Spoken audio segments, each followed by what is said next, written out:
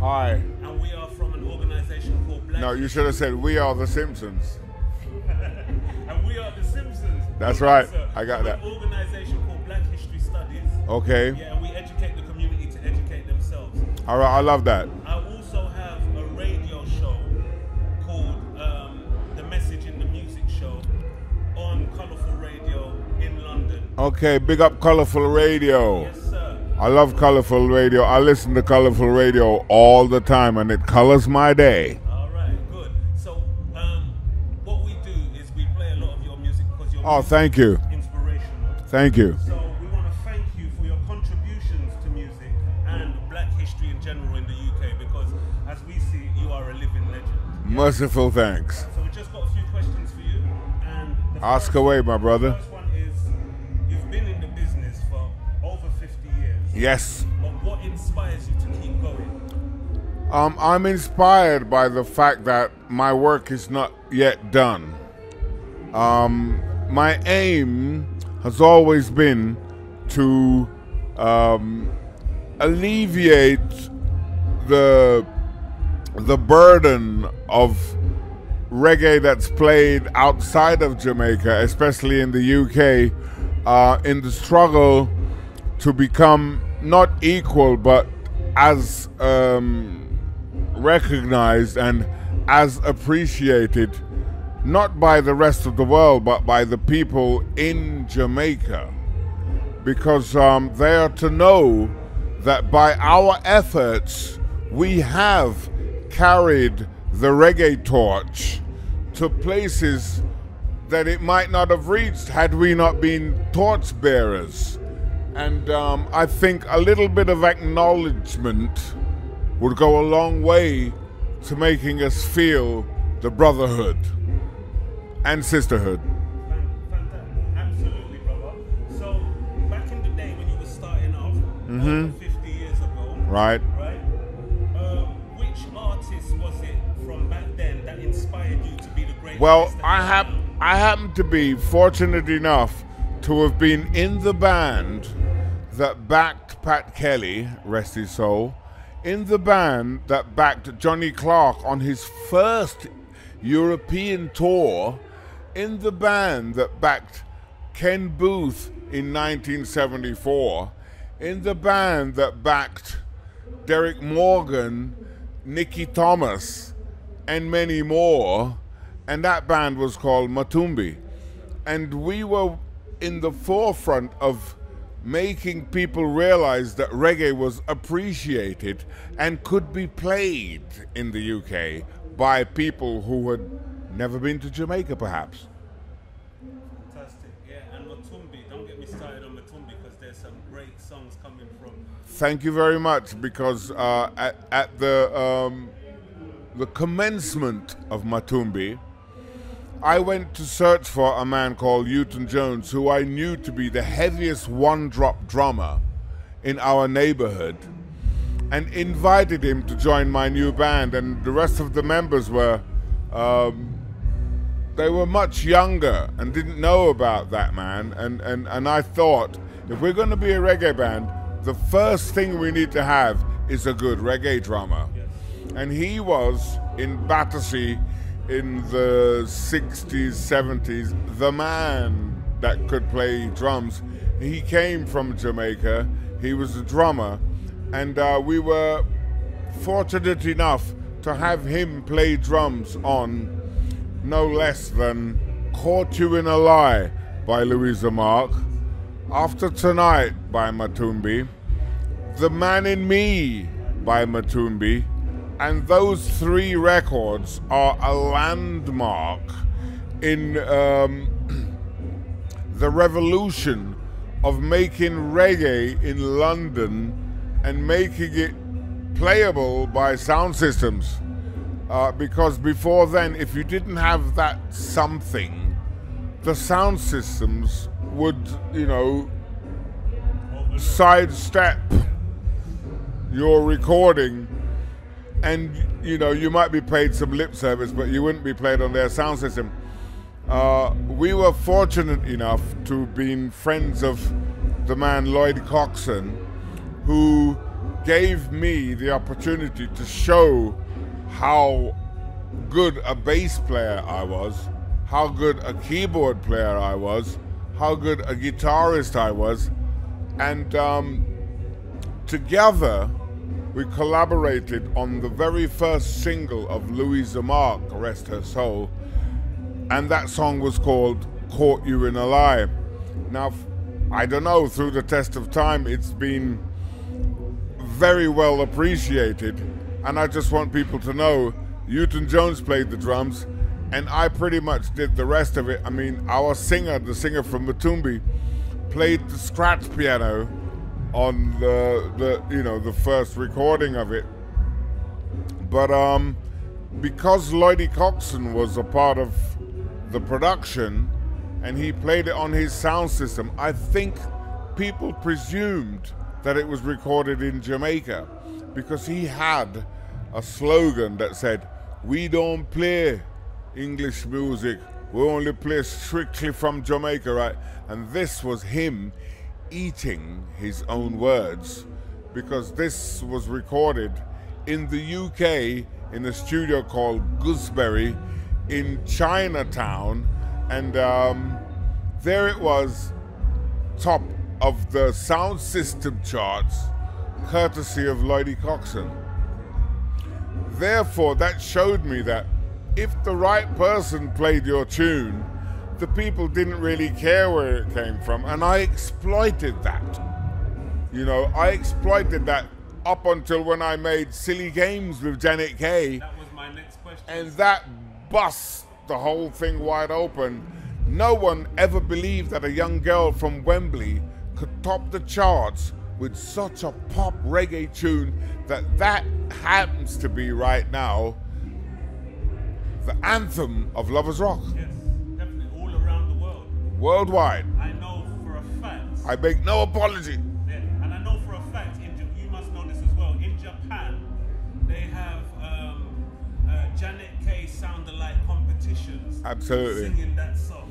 I know, I've been around Japan for many years, and I've produced quite a lot of Japanese artists. In fact, the first Japanese artist I produced was a man called Ruichi Sakamoto. Ruichi Sakamoto was the big don of a group called Yellow Magic Orchestra. And his first solo album, which is an album called B2 Unit, was recorded in my studio in 1980. And from there on, quite a lot of, Japanese groups. In fact, there's one Japanese group that's called Audio Active, and they've named themselves after one of my albums. That's how serious it is now. All right, so let me get to this question then. Because you just did a show with brother Brinsley Ford. Man. And fantastic show. You sang you mean? Song, Babylon Must Fall. Yes. So because my show on Colourful Radio is called The Message in the Music Show. Right. How important is it? That is the message. Listen, when I wrote that song, we were together in Argentina, and I came back to London and voiced that tune with some youths from Italy.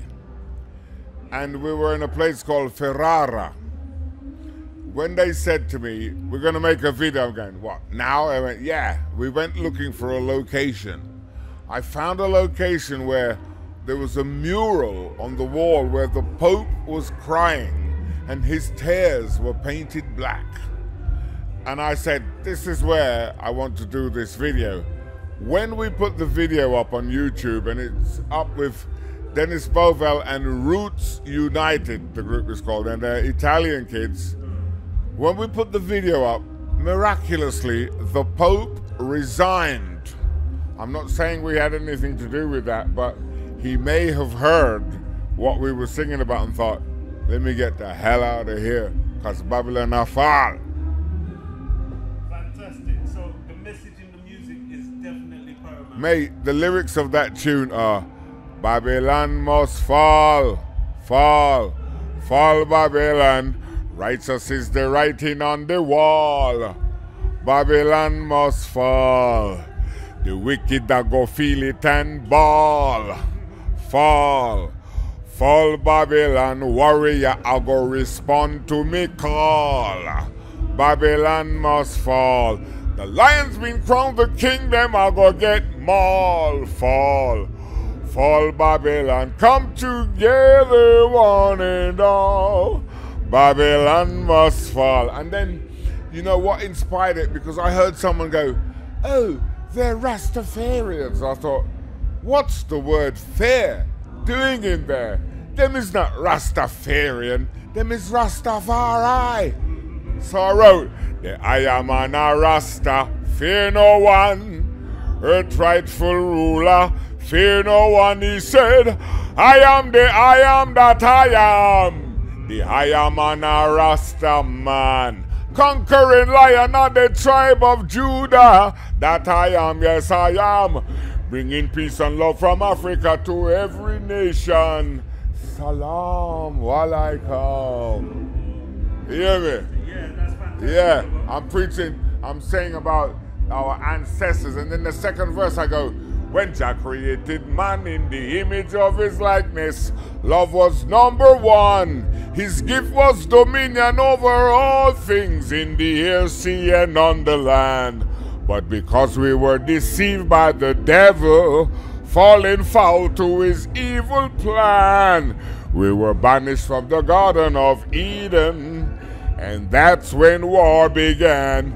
Destined to die, struggling to get by, plagued by self-destruction, fighting against each other for senseless, ignorant reasons, disrespecting every nation, African, European, Indian, and nation, murdering in the name of the Lord, forced to pay a price that we can't afford. Let me tell you, oh, Babylon must fall, fall, fall Babylon. Righteous is the writing on the wall.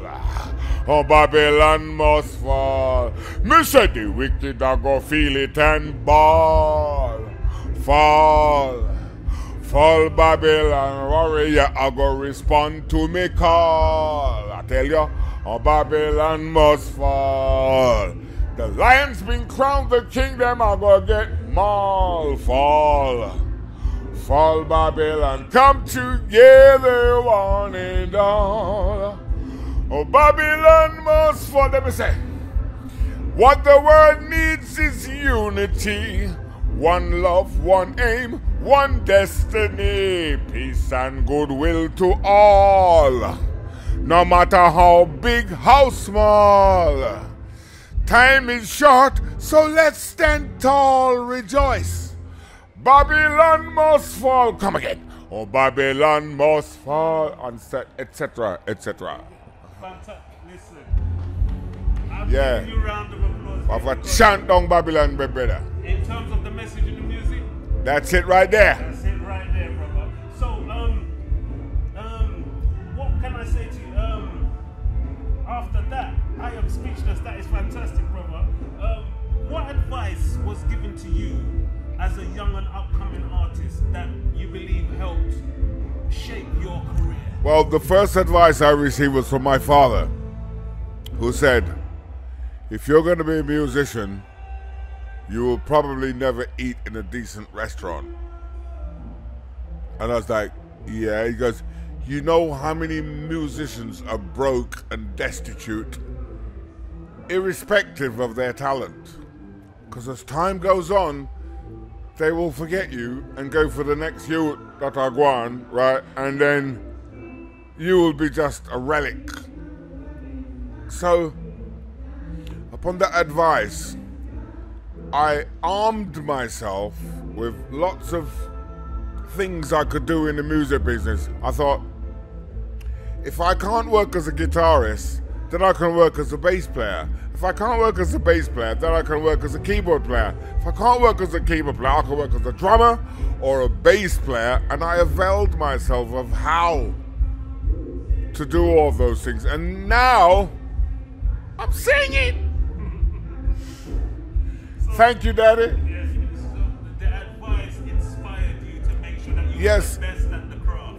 Well, it inspired me to do my best in any aspect, you know, of the music business, and so that I could give my dad a copy of every record I'm gonna go, here you go, Daddy, this is my latest plate.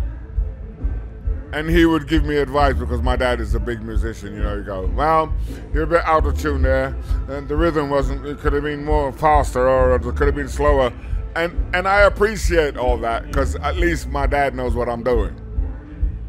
Yeah. Another question then. What advice, you being a living legend in this business, right? What advice would you give to the up and coming artists of today? Don't give up, don't give up. The Roman soldiers of Babylon are here to fight us. That's the lyrics of Inner Circle, Jacob Miller. Don't give up, don't give up. The Roman soldiers of Babylon are here to fight us. Ba ba ba ba ba ba. Earl Tina Smith, love you. Listen, Inner Circle have been some of my closest friends from a long time.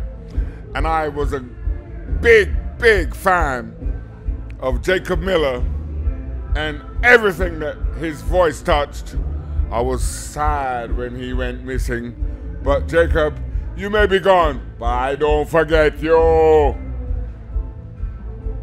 right, so one more question for you, Uncle Dennis, and the question is, what is the differences between the music business back then and back now? There is no difference. The music business has always been dogged with pirates, thieves, and people that misrepresent the artist. I wish it would stop. Okay. So would you say that it's easier to navigate now or more harder to navigate now? It's more difficult to navigate now because there are many more pitfalls. So be careful, my young artists out there. Be very careful. Don't sign no contract. Make agreements. Because contract, the first syllable of that word is con. Okay? So don't make no contract. And no man give no contract. But you can make agreements where you agree and the other side agree. And make agreements. No contract. So that for the upcoming artists, any message you want to give to the people of the UK? Because you mentioned unity, and at the moment it doesn't seem like we're united. Well, I want to give a message not only to the people of the UK, but the people everywhere. Stand firm and be vigilant against the wolves out there. Remember Dennis Brown said, wolves and leopards are trying to kill the sheep and the shepherd. I'm a shepherd and I have plenty of sheep and I don't want no wolf come kill my sheep, you know, because you see me? Hey wolf, beware, because I am the shepherd. No wolf can bother trouble my sheep. Otherwise, y'all go whip. Wolf. Dennis Bovell, thank you very much for Give thanks. It was my pleasure. You know, I like to share my experiences of the past so that the future can be better. If a man never have a machete, him couldn't chop down no way for no man walking. Consider me as a machete. Now cut the part, youths. Humble yourself and follow Wagwan, right? Because 3-10, you know. Remember, 3-10. My past 3 score, but they're on the 10 now. And I want to give you the benefit of my experience. Humble yourself, my children. Humble yourself. In the words of the burning spear. Jah Rastafari.